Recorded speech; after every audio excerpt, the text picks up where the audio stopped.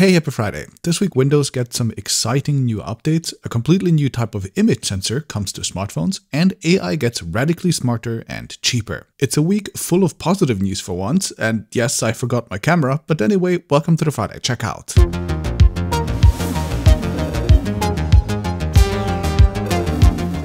This video is sponsored by Brilliant.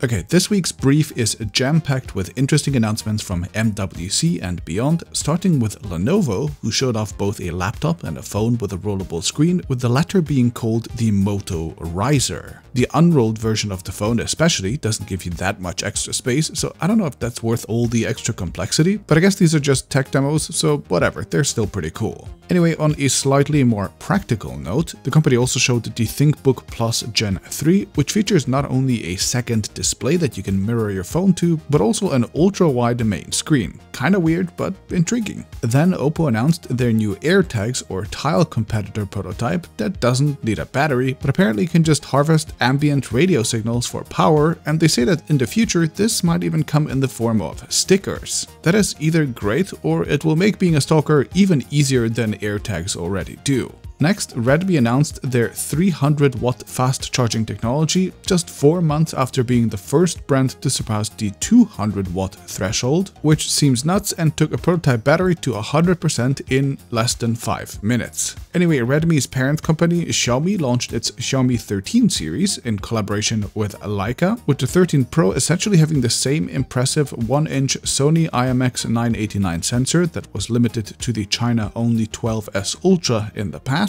And Honor announced the Magic VS and the Magic 5 Pro, which are basically the answer to what a Huawei foldable and a regular flagship would look like in 2023 if they still had Google Apps and were actually available in some countries around the world. Next, Google added fall detection to Pixel watches 4 months after it launched. Not bad. Adobe was having a bad week as their acquisition of Figma reportedly was put on hold, with reports saying that the US, the EU, and the UK are all scrutinizing their deal. Qualcomm said that they assume Apple will stop using their modems starting in 2024, probably with the iPhone 16, when they will be switching to their own in-house solution. There was basically a clone of the Nothing phone at MWC already, so that's weird. And Nothing also announced that their new phone will have an 8 series chip from Qualcomm by holding a t-shirt.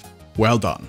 And you know what that means? That's right, it's that magical time of the year when Carl Pei starts to drip feed us phone specifications one by one, so they can manage to hit every news cycle at least once in the next 6 months, while also still not quite telling us anything particularly interesting about their device. Can't wait. Also this week, Signal said that it might 1000% quit the UK over new proposed encryption laws, and we talk about that and all of our thoughts on the newly announced stuff coming out of MWC this week in my podcast, The Friday Chillout, which you can watch or listen to right now on Nebula or over the weekend if you're not a Nebula subscriber. Links to both are down in the description. Okay, so that's it for the brief, and for my first story of the week, we'll have to talk about a surprising number of exciting updates for Windows, and I say this unironically. That's right, this week we got leaks about Windows 12 from none other than Intel's internal documentation describing processor support for future OS features, probably starting in 2024. The main thing we know so far is that the Intel chips will finally have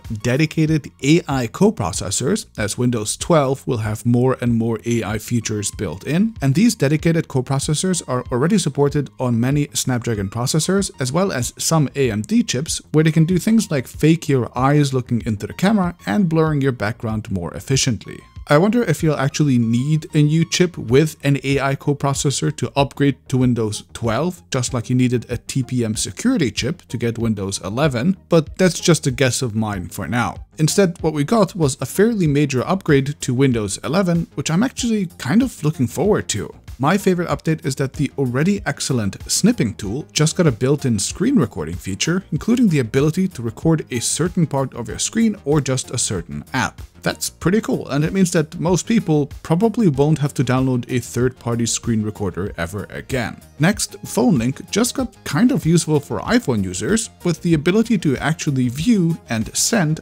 iMessage messages from Windows. This uses a kind of hack since Apple doesn't actually give real external access to iMessage, so Windows is using the same Bluetooth messaging access that cars, for example, can tap into, and therefore this solution won't support advanced features like group texts or sending images, but it should still be good enough for a quick reply. And meanwhile, us Samsung users got an upgrade too. We can now turn our mobile phone's data hotspot on through the Phone Link app on Windows, much like macOS users can turn their iPhone hotspots on remotely too. Phone Link is genuinely awesome on my Samsung phone, so I'm super happy that they keep working on this. Beside that, there's also a few smaller upgrades like Notepad getting tabs, a new collapsed minimal taskbar if you use a Windows device in tablet mode, and more. But the next big thing to keep your eyes peeled for will be a rumored major rework of the File Explorer as leaked by Windows Central. I've linked to their full article in the description with all the details, but apparently much of the app is going to be completely rewritten with new frameworks and a plan to update the UI with big file previews, an activity feed, better integration with OneDrive and Office, and more. Overall, I really like how Windows 11 has evolved on the user interface side of things for the most part, and I'd love to get something like Apple's M-series chips for the platform so I can finally switch back to it fully and ditch my MacBook already. Okay, for my second story of the week, let's talk about a possible reinvention of camera sensors. And when's the last time you've heard something like that? So Qualcomm this week announced that it had partnered with the French camera chip startup called Prophesee, which will bring its event-based MetaVision technology to future smartphones. Now, if that sentence made you roll your eyes into your skull from boredom, don't worry, that's just corporate speech for something that's actually pretty exciting. So Prophesee actually designed a completely new type of image sensor, and while traditional sensors create a frame by reading out all of the pixels from the whole sensor at once and then repeat that multiple times per second to create video, this new one is designed to only read pixel information that changes from the last frame to the next.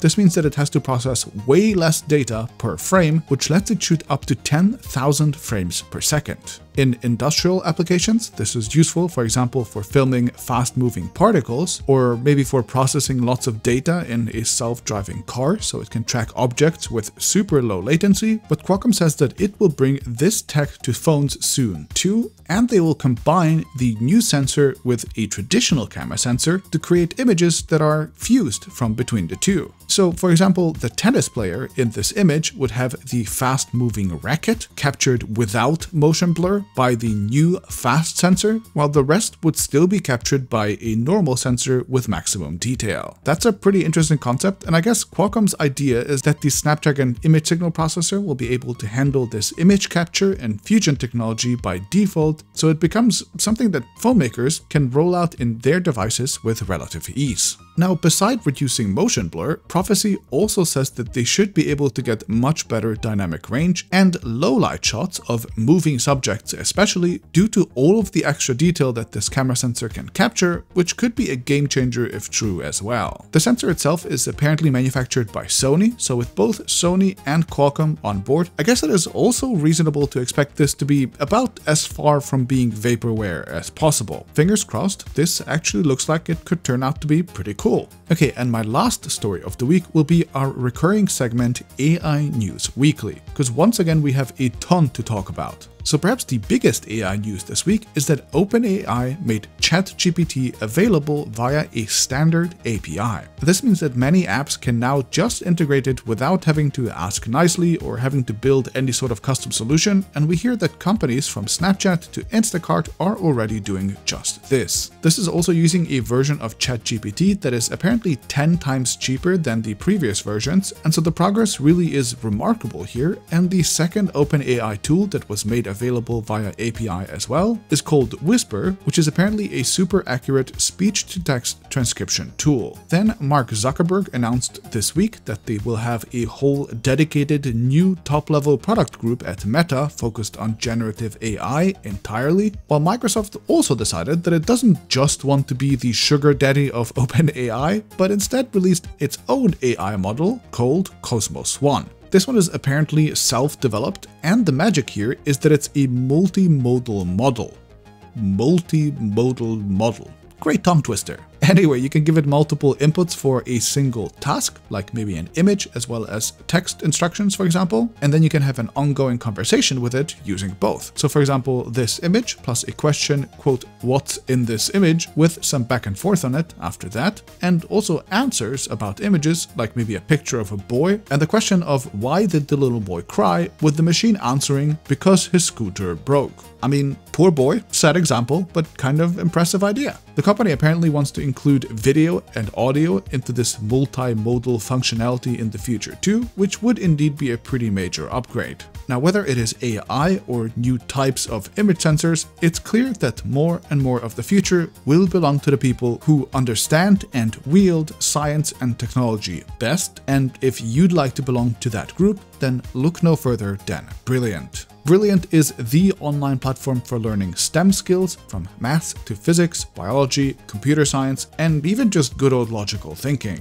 They have courses covering beginner to advanced levels in each topic, and whichever path you choose, you'll find extremely well-crafted lessons broken down into small chunks that each have an interactive quiz at the end to drill whatever you have just learned into you right away. This creates true understanding bit by bit, rather than just having to recite things for a test, and I think my viewers would be particularly interested to check out their computer science classes. From neural networks to quantum computing and more, you can get a real fundamental understanding of the topics that we talk about so casually in my videos, and doing so can help you improve your studies, find a new job, or just get smarter for the sake of getting smarter. You can try Brilliant for free at brilliant.org/TFC, and the first 200 people who sign up using that link will also get 20% off their annual premium subscription. So check them out, happy learning, and I'll see you next week.